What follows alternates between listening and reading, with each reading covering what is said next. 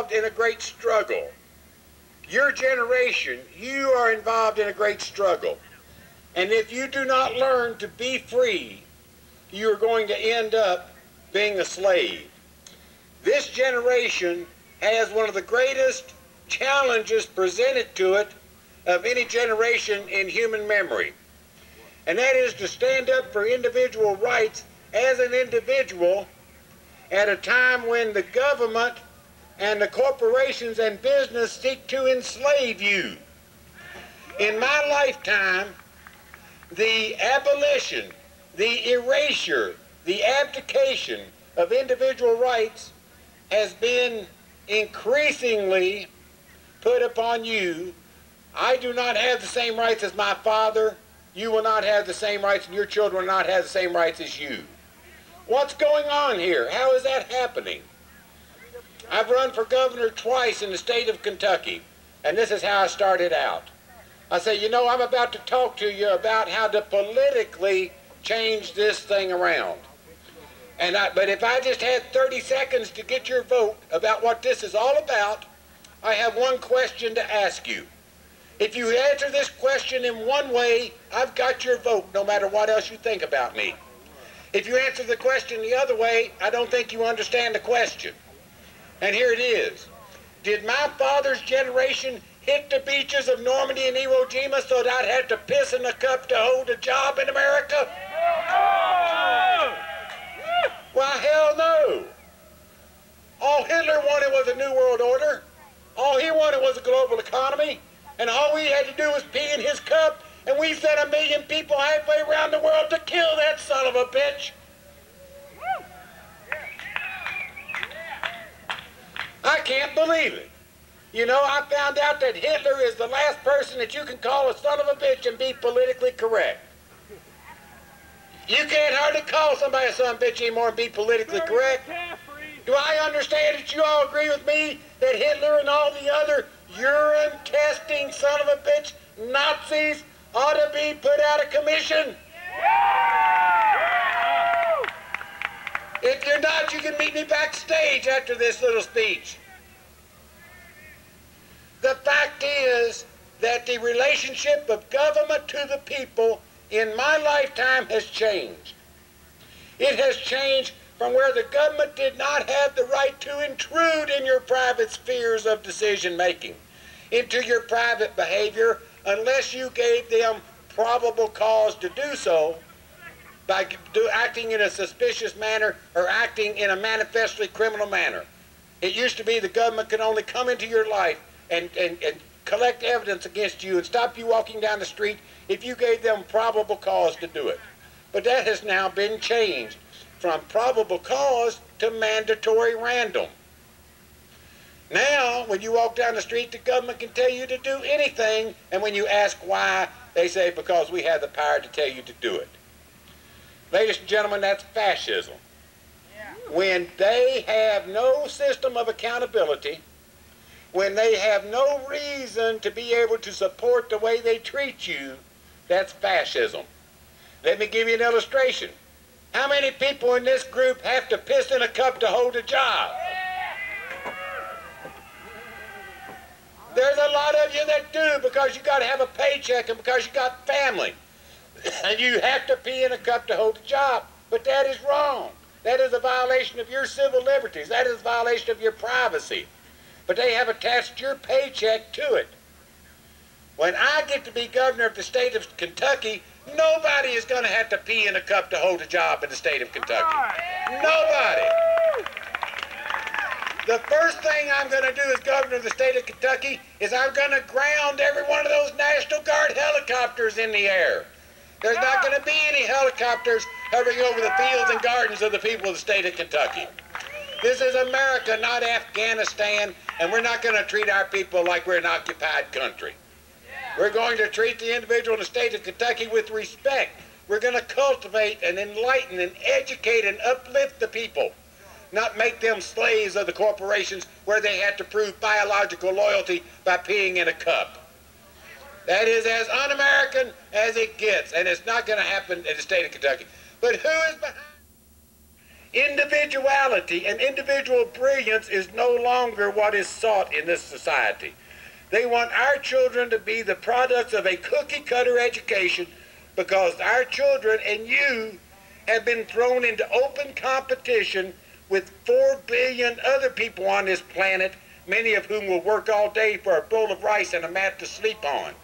And GATT and NAFTA has opened up you as an American worker to so-called equality with those people, but you are in a pretty bad pickle because now you don't have any esteem as an American worker. Now you don't have any esteem as an American citizen. This government has just about taken you out from the protections of the Bill of Rights and the Constitution in their push to make it a new world order. I'm against the new world order.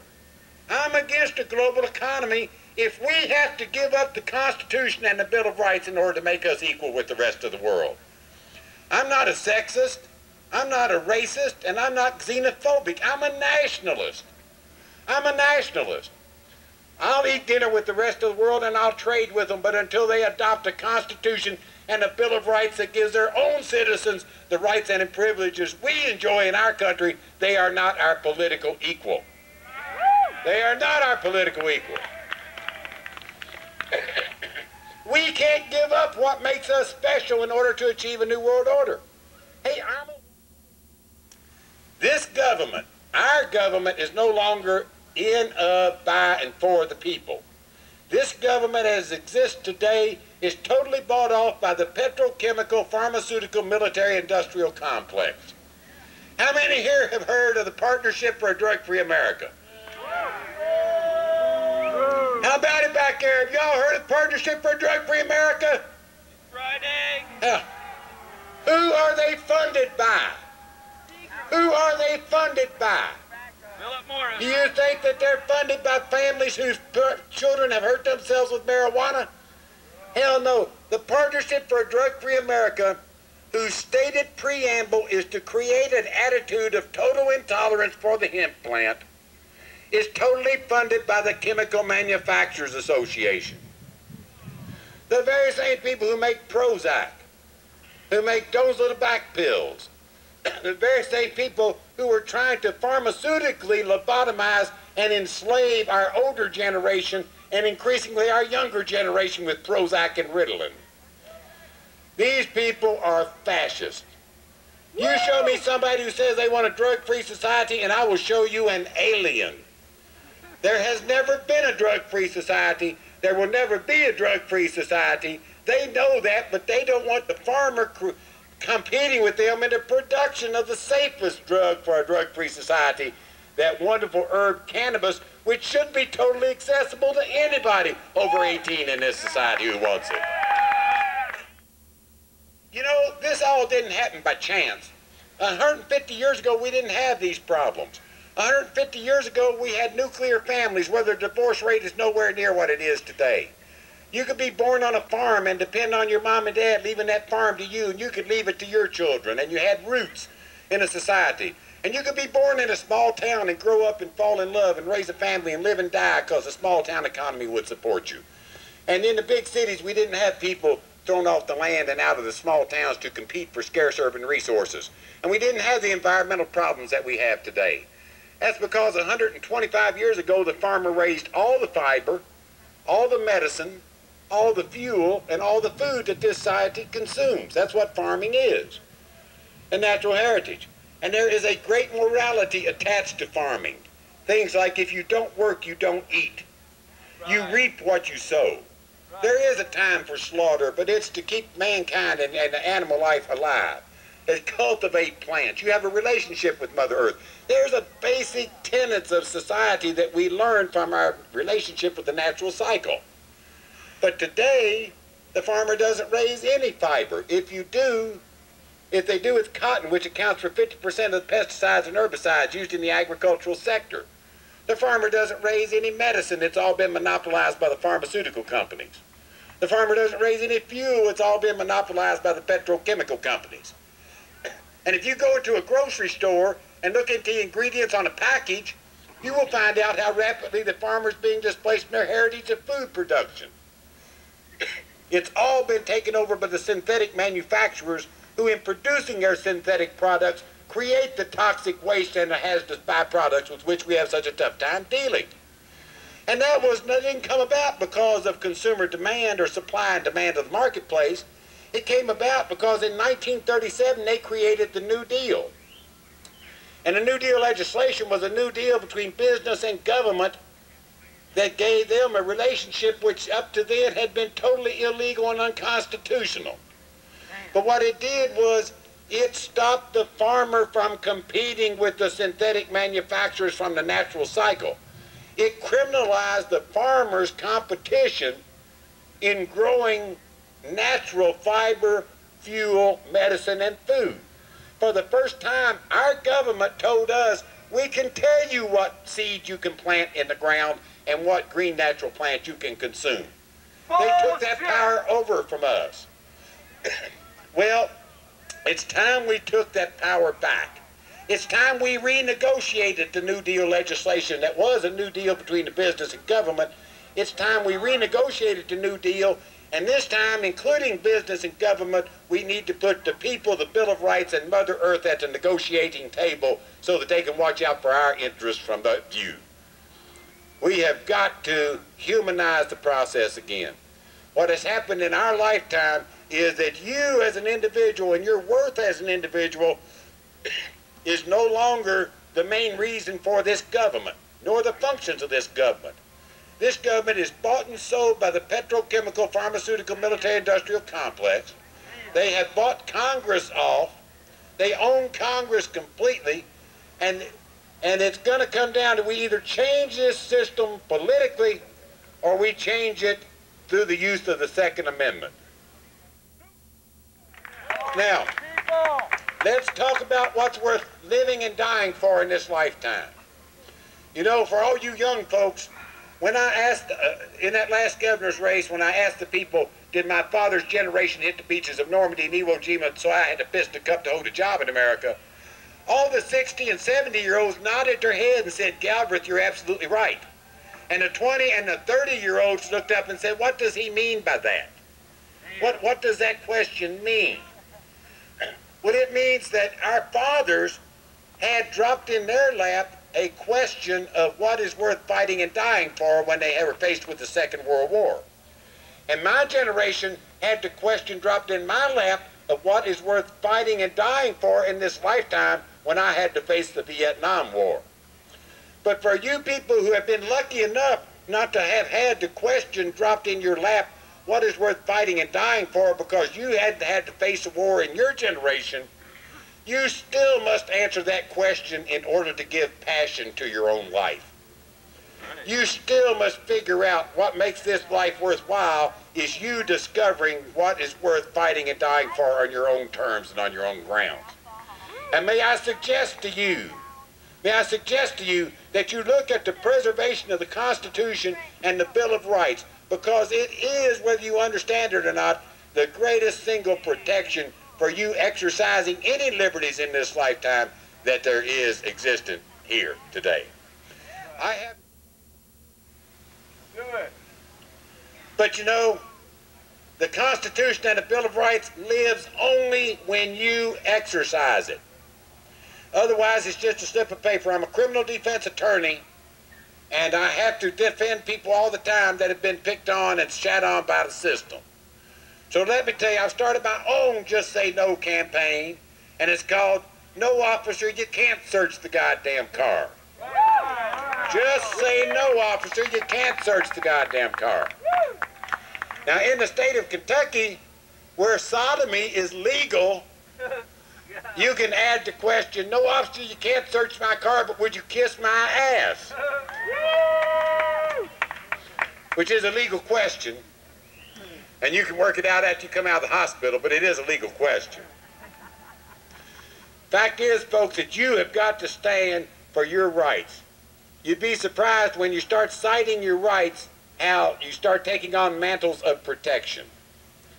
And you are the one that gives life to the Constitution. You know, there's a lot of us sitting around and said, you know, if the first 1,000 Jews had taken an SS man with them when they came through the front door, it would never have reached 6 million. And we got to thinking about, yeah, that's cool, but when they come through your front door, those other 999 people are not standing beside you. It's you who has to make that decision. Is this where I draw the line and fight and die when people come through my door to haul me off and hold me in a cage? And is that worth fighting and dying for? It may not be for you in this lifetime.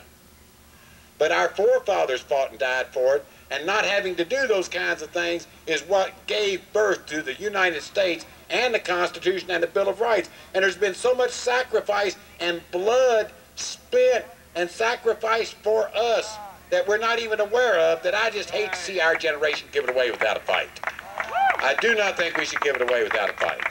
I think we should fight these son of bitches in the streets. I think we should fight them in the courtrooms, and I think we should fight them at the polls. You have got to get political. You have got to get political. George Bush can only cast one vote. You can cast one vote. Your vote counts just as much. You have got to get political.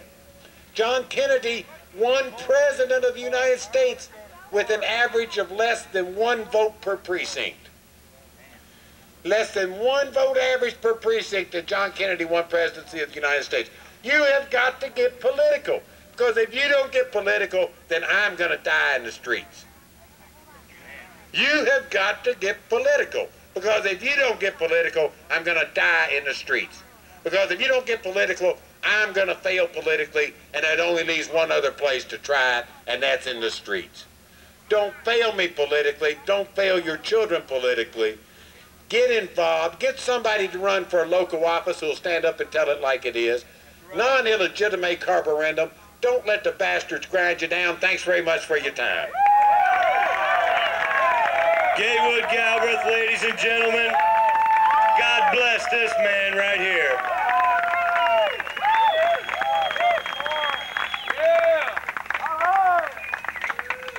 And now, if we had one person like this man in each state, what would this country be doing?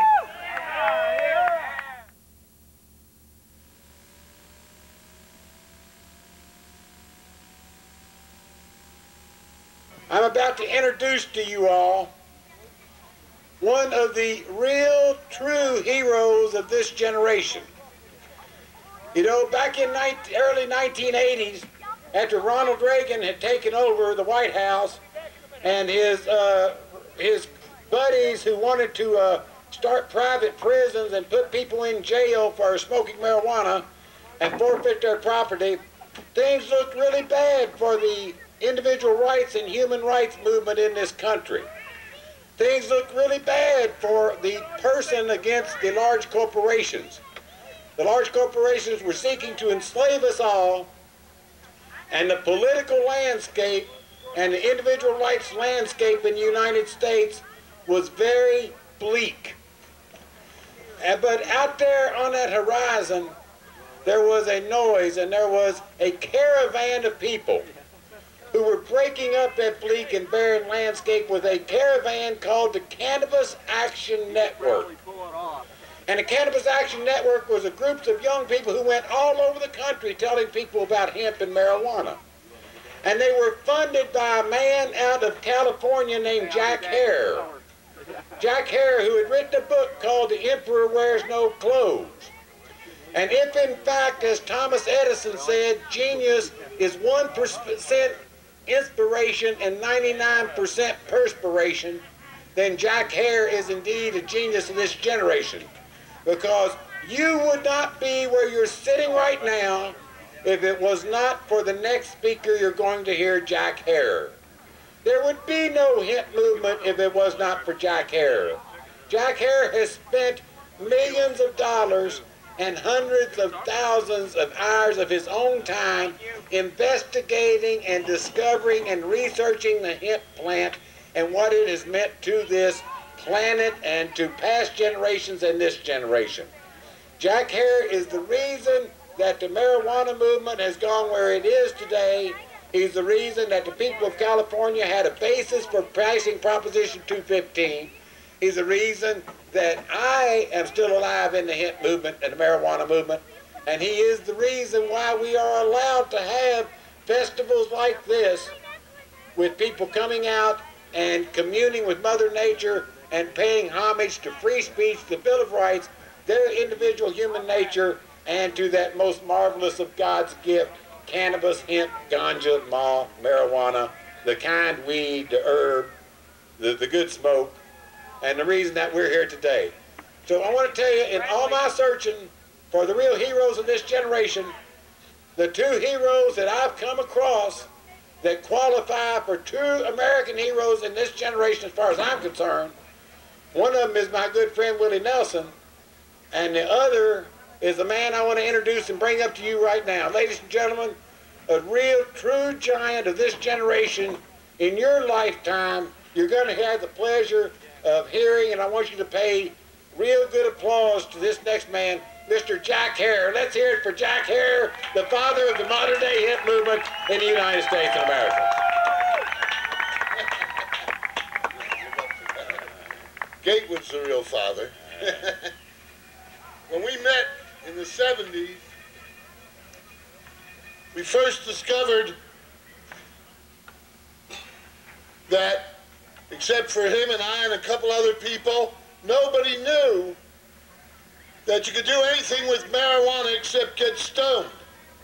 Of course, here in the East, I've run into people over and over again that tell me that they can't smoke a joint with me. Hold up.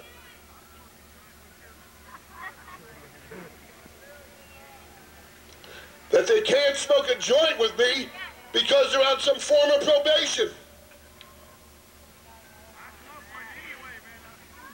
That if they get a smoke today while they're here partying, for instance, they'll be caught on their probation or on their job. Anyway, here in Michigan, people are taking piss tests, lots of people, and it's got to come to an end. There is only one way to end political misrule. When a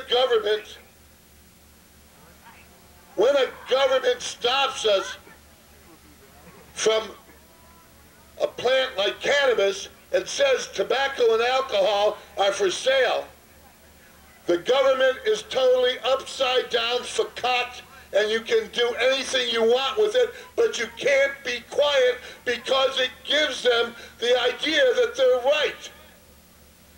Somehow you've got to stand up. And for those of you who can't stand up because of job, because of family, because of some special circumstance, then give of your income a portion to people like the people putting on this event here, to the California Normal, to the Michigan Normal, to the Ohio Normal, to the hemp organizations, to organizations that are doing it. They need your support. If you can't stand up and you're going to school, if you can't stand up and you want to, there's another way all of us can stand up. Vote with a dollar bill. Give it, support it. I've never asked you guys for money. I'm not asking you guys for money. But there are organizations all over Michigan, all over Ohio and Indiana that need your support, and they can't get it. If you say, I can't go out and collect signatures or do something, go and give money. The government of the United States is not a buddy. Right now, more people are being put in jail for marijuana than any other crime. The government of the United States is cracking down more on marijuana than on anything else. We have jumped 200,000 arrests in 2 years, from 400 and some thousand to 600 and some thousand for marijuana. The safest therapeutically active substance known to man. One thing on earth that nobody has ever died from in the history of this planet. Nobody has ever died from marijuana that wasn't shot by a cop.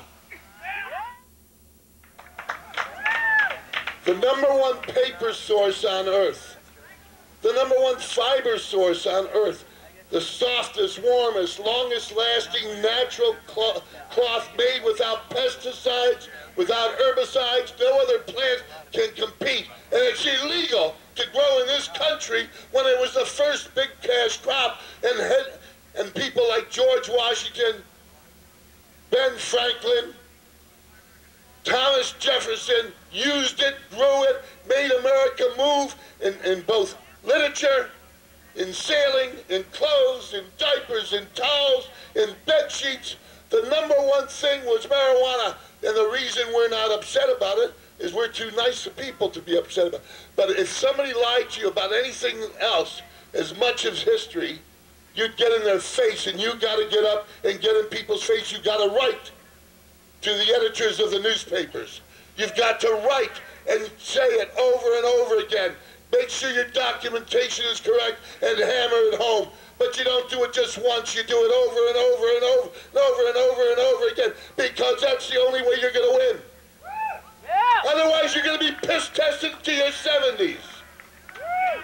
Or living a lie with alcohol, killing you, and you're having to suggest it to your kid that you have to do alcohol instead of pot.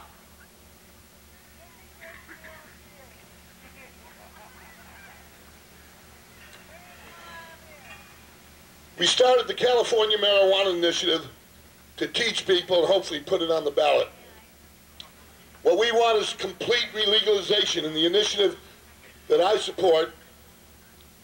And I worked for Dennis's medical marijuana last year in Los Angeles, and my group was probably the #1 volunteer organization in Southern California. We worked for Dennis's initiative, and it passed. A lot of Mexicans didn't believe in California that even if we won 70% of the vote, that the government would ever admit to us having won that. And we were worried. Jesus Christ, no Mexican that I talked to, and we talked to a lot of them that are a part of our organization, believed that the government would let us win on this medical marijuana. That the vote came in and we had 56% gave them faith.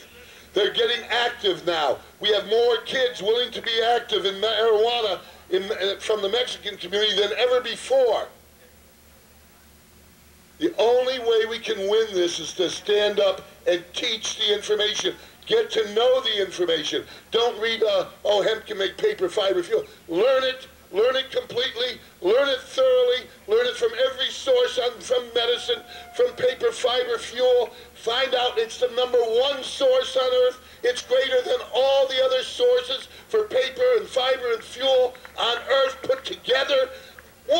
It's one of 3.5 million plants on earth, and it's greater than the other 3.5 million of them combined by many, many, many times. And we're staying silent about it when nobody can beat us in an argument. You haven't heard me or Chris Conrad or Gatewood Galbraith put down 1 second about this information about hemp. We've never had to say we're sorry to the government. What we say is, hemp is the #1 source, and what they say is, I'm talking about marijuana and the dangers to children, they say. That's all they can do is get you to change the subject. Go out and fight for pot. Tomorrow we'll cover something else. Go out and learn pot, read pot, know pot, and teach it to everybody around you. God bless you. Have fun tonight. I'm here with you. Bye. Jack Hare, ladies and gentlemen. It is an honor and a privilege to have him here at the Rainbow Farm. Next, we're going to have Elvie Masika. She is one of 8 people in the United States who currently receives federal marijuana. Let's put your hands together and give her a nice hemp aid welcome.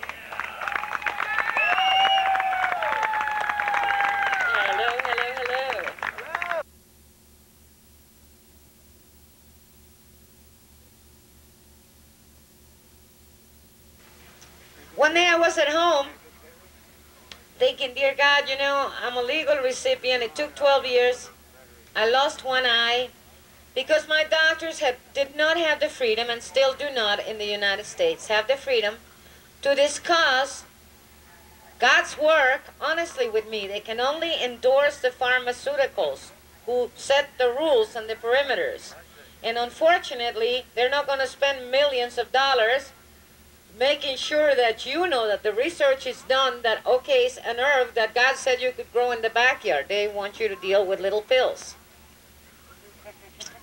My doctors were cooperative as far as they could go, and as soon as the Marinol came out, I was given it. Doctor probably could have gotten in trouble with that one too, because it was not recommended for glaucoma. But he knew I was using marijuana illegally, and we both hoped that it would work, because then we had at least a Schedule II drug to deal with. Isn't that interesting? Marijuana, supposedly, according to the scheduling, which is a total lie, has no medical value whatsoever. But the imitation of the one ingredient that gets us mellow and, you know, a little euphoric, the imitation of God's work, now that's the medicine, and it's a Schedule II. Hello? As the song said, is anybody here, right?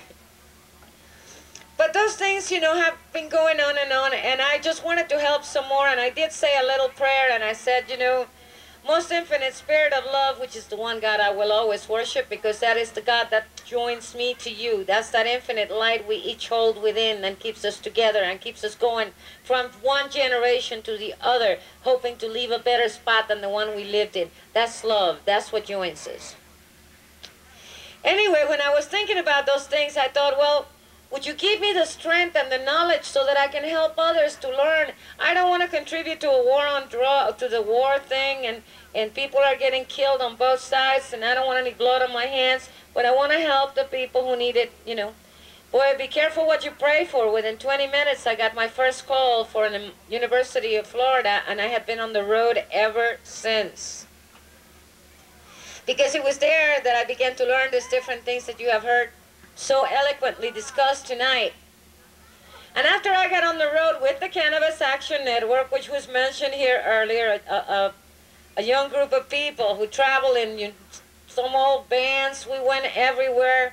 I remember being in North Carolina thinking, anyone wants to get rid of us, we will never be missed off of one of these cliffs, that's it. But instantly knowing, it wasn't a voice that spoke to me, it was a knowledge that we were being protected by freedom spirits that have gone beyond, that were glad to give their lives to make sure this freedom was preserved for all of us. And I saw that spirit and I felt it all over this country. I felt it here in Michigan when I won my Freedom Fighter of the Year award. I felt it when we traveled through New England. In fact, in New England was where I was inspired to write that last song that I just sang to you, because I was seeing the signs on the roof, you know, that said, get a real job. So it's been quite an experience, and one that's really brought me to you, but the sad part of it is that I never had to lose any sight. That as soon as I was diagnosed with glaucoma, a kind doctor told me that if I didn't start smoking marijuana, I was going to go blind. And I thought he was crazy because I didn't want to go on drugs. I was, you know, doing at least a pack of cigarettes every day and having a drink here and there, no doubt, I still do. But I didn't think those were drugs. So I was terrified of the medicine that would have indeed kept the sight in my better eye, as it has maintained it on my left eye. I did use the marijuana, it did work, but those poor doctors were not free to tell me the truth. So they had to advise me to take surgeries that would lead me literally to a blind alley where I was when I was arrested. I had lost my eye completely. So we went to war, so to speak, or joined the war as victims, as casualties. We're pushed into those situations, and learning more about it, learning, for instance, that there were at the time 300,000 people being arrested yearly for marijuana, period, really broke my heart. I didn't have any idea how serious the problem was. Now it has doubled. We're arresting nearly 600,000 people. The time has come for people to understand their responsibilities, to talk to their conscience, to understand what it is that we're fighting for. And it's amazing, you know, what a group of people can do. The power to change this day to a new one.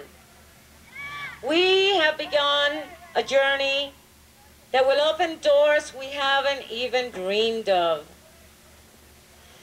In California, in Arizona, there were people who were teaching. It's like Jack Hare was out there, Chris was out there, everybody was out there for years, pounding away, teaching people, having seminars.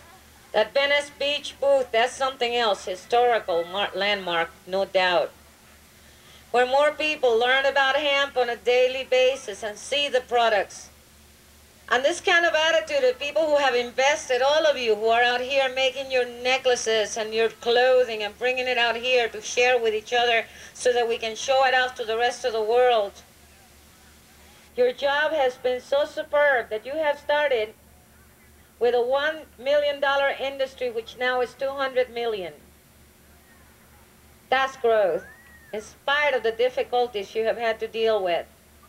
And as more and more of us come out of that closet, just as the gays had to do to earn their rightful place in society once more, we too need to come out of our closets. Well, I'm talking to the ones that are out, so that's kind of a waste of time.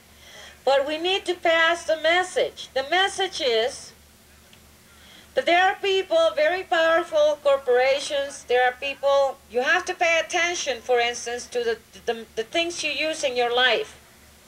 And if you find out that those are contributors to the war on us, because that's what we're having here, then you need to boycott, because the pocketbook is where it really, really hurts. You have to understand that Anheuser-Busch says you should have a Budweiser, but they won't let you have a Weiser Bud. They buy the helicopters for the news, so that they can spy on you and report to the police, who by law cannot fly and spy on you that law. These people are not doing their job in tune with nature, and you need to remind them that if you're going to continue to support that industry, they need to understand that there is a wiser bud as well that you would maybe like to have in your life as a choice. It is sad to think of the people that will die on the highway just this holiday alone as a result of abuse of alcohol, very often, the homicides and the violence that will take place, the rapes that go on in our colleges, while our children cannot attend a simple concert or a sports event that's not sponsored by alcohol companies. Come on, there's no war on drugs here. We need to wake up. Exciting things are happening, with California and Arizona bringing in that new day through those elections. And that's right, Arizona just got turned down. People have denied their right to their freedom through the elections, stating clearly that we no longer have a democracy in that particular state, at least for sure. But I think it's all over. But it's opening people's eyes. Just like when McCarthy and the Czar, McCarthy and Janet Reno stood there on December 29 and told the American public that they were not changing the laws, that they would continue to persecute and prosecute doctors who dare to speak about medical marijuana, that they would remove their licenses, that they would imprison the doctors, and that they would interfere with any kind of funding that they could possibly get in any way that the government related to it, such as Medicare programs or Medicare or Medicaid, whatever. Hey, I was so glad that at last the rest of the world got to hear exactly what we as patients have been dealing with for over 20 years. Now, I am seeing people, since that election was the dawn of a new day. The dark night of ignorance is over, because once the day begins, you have to go through it. The sun will get brighter and brighter till we can all see. And it is all of us. And we need to understand that, because for every action there is a reaction. And we need to teach that to our children from the time they begin to walk. Which we do, you know, we show them that if they insist on banging their head on the table, it's going to hurt, you know, and things like that. But we need to show them responsibility for themselves, for each other, for our community, for the planet. And the only way we can show them is by example. We need to get out there. Now, people all over the country are doing what you already did in Michigan once, but people are catching on to it, and it's going to be an extremely powerful tool in continuing the path that Arizona and California has spelled out for us. That is, we're gathering patients throughout the country, and in several states there will be marches. Ohio is imperative, and Kaylee is working there with a woman named Joan Ballo, who has written a tremendous book about the effects of the psychological, physical, and spiritual benefits of marijuana. And she has a list of patients, and she's someone that needs to be contacted if you know a patient that wants to participate. These patients are going to go and meet with legislators. These patients are going to parade and put faces and names in the news of their lives and how these laws are affecting them. These are very, very beautiful, brave people who deserve your respect and your cooperation and your love and your prayers. These are your brothers and sisters that I'm so proud, as I am proud of all of you. Yes. Okay, I think we know one thing, that each and every one of you is needed in this movement. We may not have the numbers out there yet, but each of us has at least one, if not more, special talents that will enable us to enlighten those people so that they can make rational decisions. For every action, as I said before, there's a reaction. There's been too much negativity in the past. We know that we cannot adopt their methods because we will surely lose. They certainly have more arms and more money than we do, and their way has not proven effective anyway. But we have tools that they can never buy with all their millions, tools that we carry with us from the very beginning and we will take with us until we change these laws. They are called truth. And just like my CD is entitled Truth and Love Really Are One. Truth and love are one. And so I really foresee a day in which we will all rejoice as we watch the suffering come to an abrupt ending, just as the Berlin Wall went down, just as the Iron Curtain went down, just as California put medical marijuana in, and today they are smoking there and they are growing there and they find refuge and company in their buyers clubs. And God bless all of you who have helped in any way, and even with your thoughts, because every good thought is a prayer, and don't you forget it. I know that if we base our decisions on that love and just continue to tell the truth through our artwork, through our stories, through the internet, computer skills, you people are perhaps the most talented segment of society from what I've been able to observe. Your talents have no end, no limits. The sky is your pie. Elvie Masica.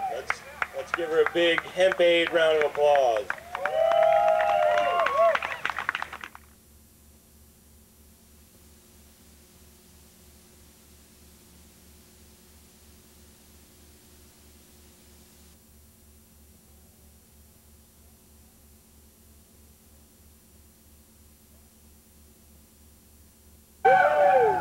Right now, one of the brilliant men on this hemp tour, Mr. Chris Conrad.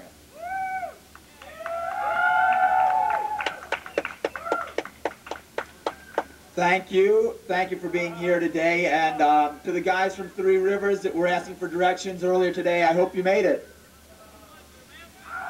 We're here in an era that has been built upon the concept of alienation and disempowerment, and yet today we bring a message of empowerment and future prosperity for everyone here. This whole system, which has pulled people away from their real connection to the planet and misled us about our own lives. I went to college, and when I went to the seminary, and I went to schools and educated myself very carefully, and I graduated with a magna cum laude degree, and I never learned anything about hemp.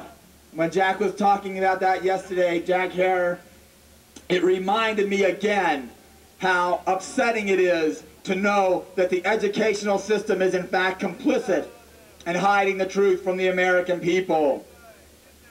But the truth is inherent and the experience of life itself carries with it the pleasures of learning and of knowledge. And the educational system seems to be designed to kill that pleasure in people's lives. But it's a pleasure that can easily be regained. It's a pleasure that comes from planting the hemp seed in the ground and watching what a little moisture and a little seed and a little soil and a little fertilizer means. What it means to watch that flower, the plant, begin to sprout and to grow, and it needs your attention and it needs your nourishment, and it counts upon you, and you nurture and you guide that plant and you let it grow. And as you watch it grow, you see one set of leaves after another unfolding, opening up, the plant spreading out, growing, and as it matures, the fiber strengthens, and the trunk becomes strong, and it holds its head high in pride. And the plant grows, and it flowers, and the flowers produce those wonderful cannabinoids, including THC, tetrahydrocannabinoid on the trichomes of the resin glands of the flowers of the cannabis plant that connects with the receptors in the human brain, and it reminds us why we are here. Why indeed do we take the risks that we do to stand firm in the name of freedom and justice? And it reminds us that this planet can heal and it can grow back. And once you've seen the inherent logic of the natural order of regrowth and rejuvenation, it can never be taken from you. And it's important that we go forth from here determined that we shall grow hemp in Michigan. I said yesterday that the experience of fighting the drug war is like wrestling an elephant. That as you knock it down, you're in danger it might fall upon you. And it can still get up and be an elephant. And I see here today that we are standing with our brothers and sisters in the militia who are here to protect us and to keep our rights free. I must say, though, that the cannabis reform movement is at its core a pacifist movement. A movement that is not based upon the idea that we need violence to win. In fact, we shall build as Gandhi and Martin Luther King and Jesus Christ and all those who have gone before in the name of peace. And we will build a peaceful future. And so I thank these militia for being here to protect this very vulnerable cadre of people who are ready to protect the future and make the world better for everyone else. So thank you for protecting the seedling of hope and for helping us to grow a new hemp order for the future of man and humanity itself. I know this can be done. In my opening remarks, I said that this event itself is like an allegory of what we experience in the hemp movement. And sure enough, I've seen that allegory unfold once again. We've come together in the days of sun and of music to enjoy the experience of getting high together. And let me say this, that this is a point of pride. We do not stand here in embarrassment and shame, hiding the fact that we are cannabis smokers and adults who know how to take a responsible enjoyment of our lives. We are indeed proud, and we demand the respect that belongs to us, and we are not hanging our heads, we are holding our shins up.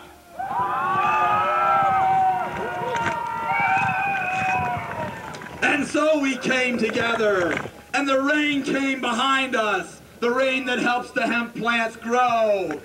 And when the rain hit, we all pitched in together, and we enjoyed that rain, and we held and took care of one another in that rain, and we created a community on hope. And even as the rain was coming down and beating upon us, and it was getting cold, more reinforcements came in. And they continue to come in to enjoy this sacred moment of being in a society that freely enjoys this God-given and natural arising herb. And so, now the weather changes, the nights grow long, it's getting dark and a little chilly again, and still a solid core of people have hung together, bonded together, working together with a shared experience of this moment. And we've had dependable workers spreading out the straw and helping to make our lives more comfortable and solving the problems that have arisen. When individuals have had problems, there's been people here to help us. That is indeed the spirit that cannabis has shown us. People working together for the good of all. And so I cannot accept that this human species, which for 10,000 years has planted countless fields of hemp and worked together to build the food, clothing, paper, housing, shelter, plastics, energy, and needs of society, and providing medicine for all, and grown that hemp and tilled the field and harvested and processed the crop and brought it to society in the form of goods that have advanced all of our lives. I do not believe that we have done this just so that this generation shall be sacrificed upon the altar of the petrocriminal industry. No, we've done too much. We've grown too much hemp. We've built too many civilizations. The work of Jack Harrer, myself, Gatewood Galbraith, Elvie, and all the other great speakers who've been here today. We've done too much to let it slide away from us. The work of Max and Tom, Moses, Rollie, Woboy, Derek, and everybody backstage who made this show happen, that work is not in vain. That work is the foundation for a better future. And all the bands in the militia, the bands to keep us entertained, the militia to keep the peace. We are working together. We are bringing together the farmers, the environmentalists, the legislators, the activists, the community, the young people, the old people alike, the sick, the doctors, the physicians.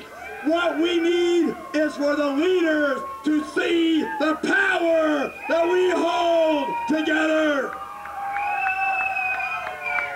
And so we send a message, as indeed Proposition 215 sent a message from California when 56% of the voters came out and supported medical marijuana. But that was not enough. And we sent a message when Arizona passed its initiative by 65%, only to be seen as being to a democracy instead of democracy, when the politicians attempted to roll that back, but we shall not let them roll that back. And that was not enough either.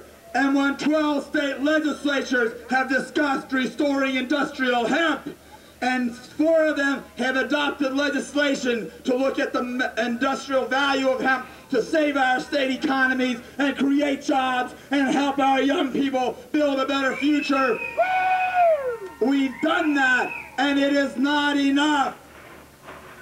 And the reason it's not enough is, again, because our approaches are based upon misunderstanding that has been willfully inflicted upon us. Because we've all been told that there are 3 branches of government, and they have checks and balances built in. That you've got the executive branch, you've got the congressional branch, the legislative branch, and you've got the judicial branch, or the courts. And that those 3 are supposed to protect us from one another. Well, what then when they are in fact complicit in committing a crime of genocide and of ecocide and of planetary murder at the expense of the American people? What do we have for our recourse? The answer is we have the American people. Because indeed there are 5 branches of government, 2 of which you don't hear about. The 4th branch is the voters who adopt the initiative language and go to the polls and pass good initiatives and throw out the bums who have corrupted our society. The voters are who I'm talking about. And the 5th branch is the juries that stand as guards to prevent the brothers and sisters who live their lives in honest belief that this is indeed the land of the free and act accordingly, and then they're sent to prison. The people who sit in those juries have a duty to release them, to vote to acquit. They rape our minds, they rape our hearts, but we stand firm. And so, with that, I have to tell you that until we get the marijuana prisoners out of prison, this battle shall continue. We've been told that we must either win or perish, and I tell you now, we shall win and flourish. And so I ask you again, it's been great partying with you here at Hemp 97, and the party's not over yet. But most important is what you do next when you leave through the gates into the drug-free zone, which has no other freedoms for you barely except for being drug-free. So go to your communities and educate and plant the seeds of knowledge, the seeds of ideas, the seeds of business and commerce, the seeds of new political campaigns to seize our future and regain control of our natural destiny of freedom, dignity, liberty, and prosperity. Take action, organize, and come see me over at the Hemp Museum. Read my books, Hemp Lifeline to the Future and Hemp for Health. If you've got a copy with you, come over. I'd love to sign it. If you don't have a copy, we just happen to have a few with us. And most importantly, I want to talk to you about what you intend to do and how I can help you. Thank you very much.